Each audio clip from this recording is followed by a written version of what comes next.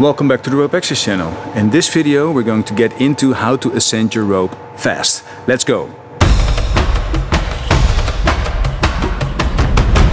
As you might have seen on the Instagram, last week I did my rope rescue course, got my level 3 of the ITRA, did a direct entry.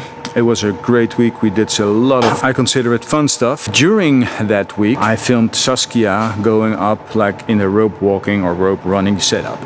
And I posted a reel and it's got so many views and a lot of people started asking questions. How do you do it? Can you show me the setup, how it's done? So we're gonna get into that today. But before getting into that, I would like to tell a little bit about the history of how we started ascending the way we do in rope access, because a lot of the rope access techniques and methods, they come from the caving side of climbing. Caving is like the perfect environment to translate to an industrial rope access environment.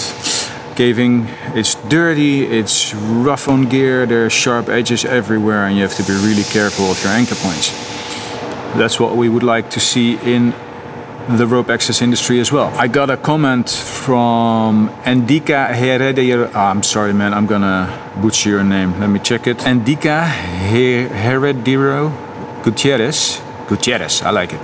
Rope access technician commented that when I asked in the stories what would you call this technique, the technique that Saskia is showing you right there on the screen, and he said it's the dead method or the caterpillar method, created almost 40 years ago by Andrea Meozzi. It must be Italian. Dead, D-E-D for French. Andrea Meozzi was a member of the Speleo Club of Latron. Apparently before Andre came up with the caterpillar method, they were just climbing on ladders and maybe just the old school rope climb technique, the foot locking. So that was not a very safe or effective way to climb up a rope or in a cave.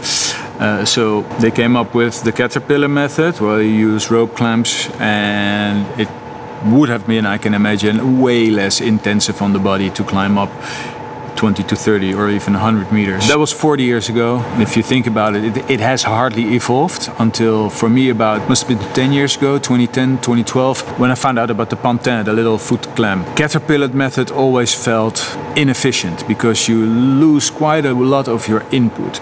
But if you use like a double clamp technique, like one for your hand and one on your foot, so you have your foot loop and your one on your foot, and you can just keep walking, you don't have to sit back all the time.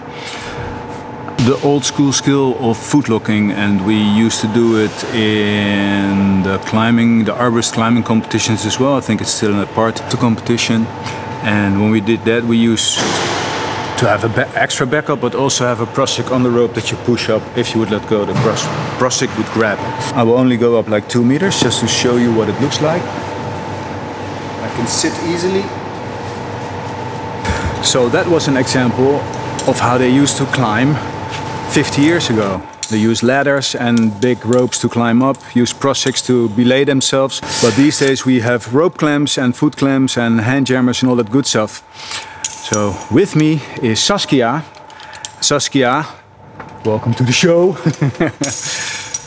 Who are you? Who am I? Who are you? Well, I am Saskia.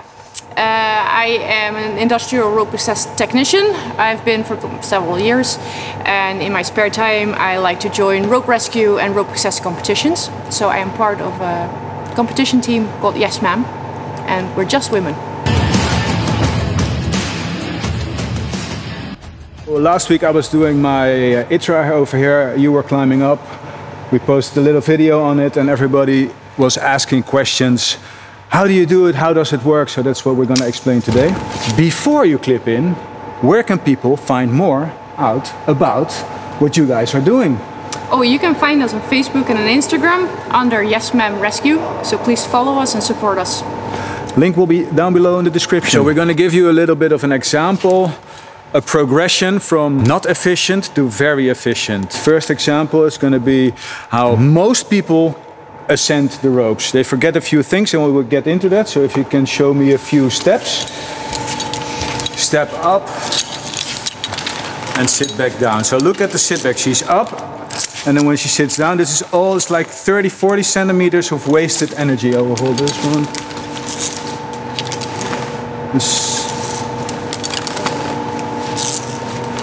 Okay.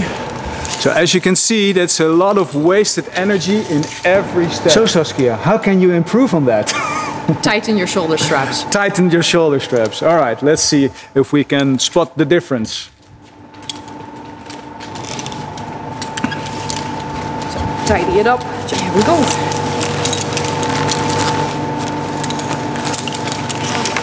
So as you can see, the sit back, it's only like 10 or 15 centimeters, while it was like 30 to 40 centimeters before.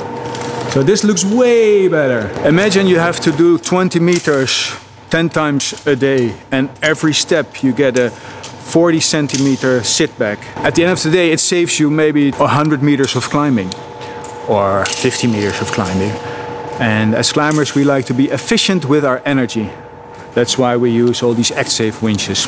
A little example of how to do it efficiently. Saskia. So my setup. I use an ASAP.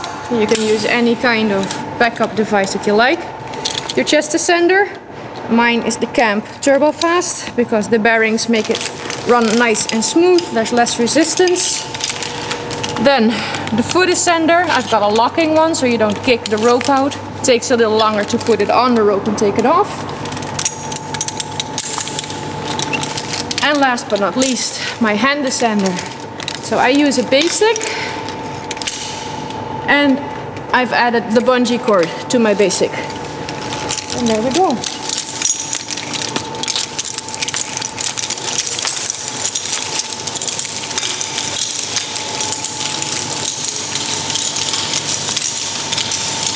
Ooh, so easy.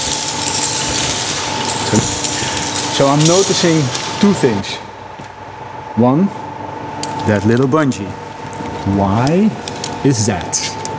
Why is that? Yeah. For me, it's easier to move climbing hand over hand. It keeps me closer to the rope, and being closer to the rope costs me less strength in my arms. All right, that makes total sense. And the other one, in the arborist world, you see the guys with a knee ascender and a foot ascender. Yep. Why don't you use that? Because in the industry it's not allowed, because neither the knee ascender or the foot ascender are considered a point of contact to the rope. So we want, above our chest ascender, we want to have some other form of contact to the rope. All right, cool. That's it for this video. I hope you liked it. If you have any questions, leave them in the comments down below, and we'll see you in another one. Catch you later. Smell you later.